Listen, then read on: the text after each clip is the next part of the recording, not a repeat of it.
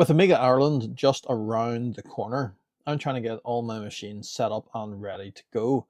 But how can I possibly go the whole way down to Athlone without my TF1260? If you remember back a few weeks ago, I was working on a shorted Amiga 1200. And towards the end of that video, I tried to test that board with this accelerator. That motherboard didn't have a chamfered edge connector, and unfortunately it damaged my edge connector here on the 1260. It is really hard to get a shot of this on the camera, but you can see just in there, several of the pins have been pushed flat against the back wall of this slot. And there's another one there as well. So I don't think there's going to be any way to repair that in there. Rather, I think the easiest thing to do, and I do say that with a pinch of salt, the easiest thing to do will be to just replace that edge connector. I do have a replacement here.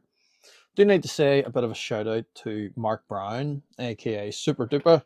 He did offer to send me one of these, but by the time I seen that offer from him, I had already purchased this. Still very nice of him to offer to do that, so have to give Mark a shout out for that. But how are we going to get this off? I have a couple of ideas. It really is going to be either hot air or the moo gun. I think we will start with the latter. We'll start with this thing. I put a new tip in it, cleaned it all out, even put a new filter in it. This hasn't been working great lately, but hopefully the new tip will sort it out. Ready to go.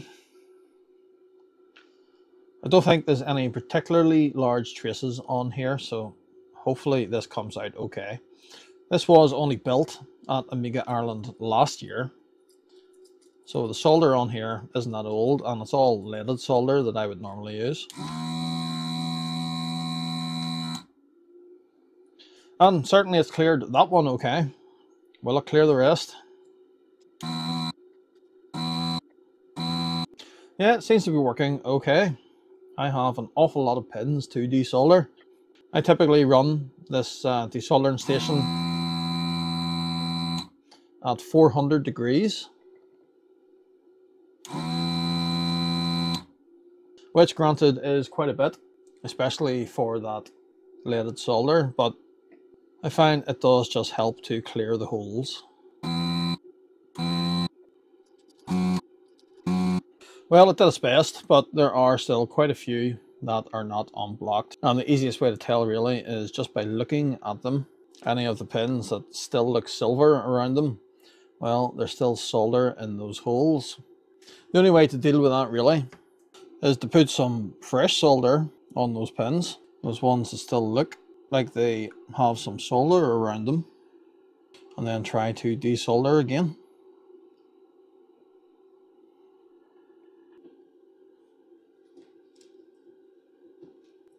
We just hold the heat on these for a bit longer.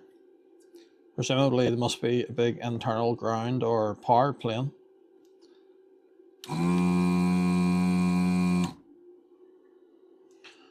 Yeah, got that one this time. What about the one beside it? And yeah, I think it's cleared that one as well. Okay, I think that is all of them. So let's just grab this and give it a wiggle. Yeah, not yet, it's not. So the next job is going to be going around with the tweezers and checking every pin individually to see which is still stuck. That one, for example, that first one I went to, that's still stuck. And so is that one. Oh no. If a pin is free, it should just bounce. And unfortunately, it seems as if quite a few of these are still not there. So I'm just going to have to go around, check every one of these, apply some more solder to them, and then try desoldering again. The only other option is the hot air, but I'd rather not resort to that. I knew this was going to be tricky. All of them in that row except that one, they're all still stuck tight. It may be a case I need to turn the temperature on the desoldering station up a bit We'll give it another 20 degrees and then we'll try this again. Okay, is that it's finally free. Let's try and give it another wiggle. Ooh, maybe. Is that it? Come on. And there it is. That took an awful lot of work. But it's finally off. Although before we can go ahead and put that one on, we do need to clean this a bit. But I can turn off the desoldering gun, get rid of that terrible noise.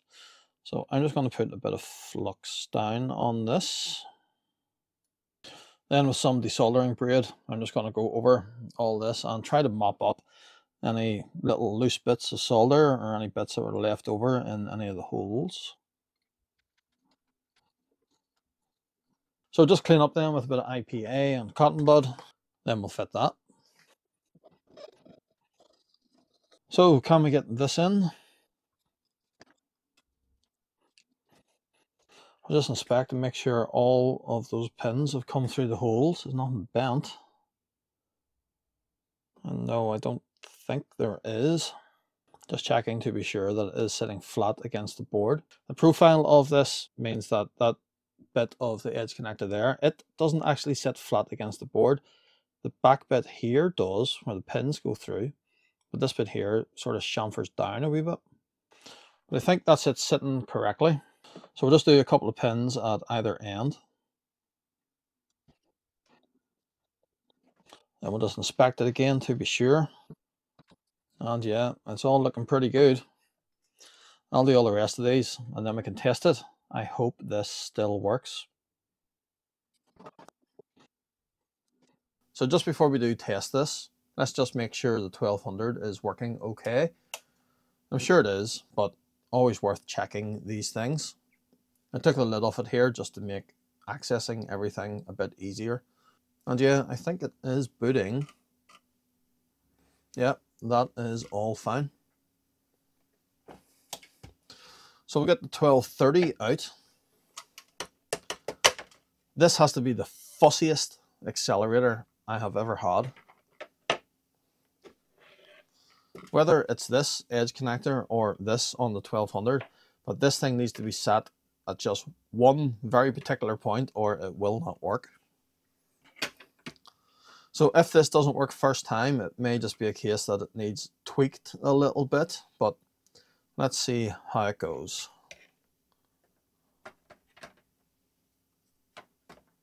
Typically I find it does need pulled back just a little bit. Will it work? Nope, not booting. But as I say, it might just be a case that this needs adjusted a little bit. So let me have a fiddle with it here.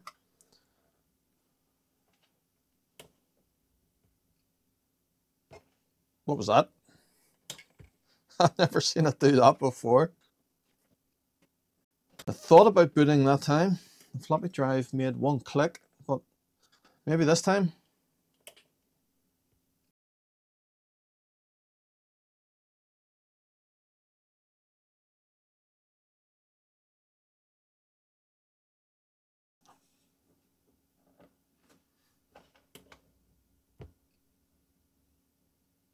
Oh, I think it's working this time.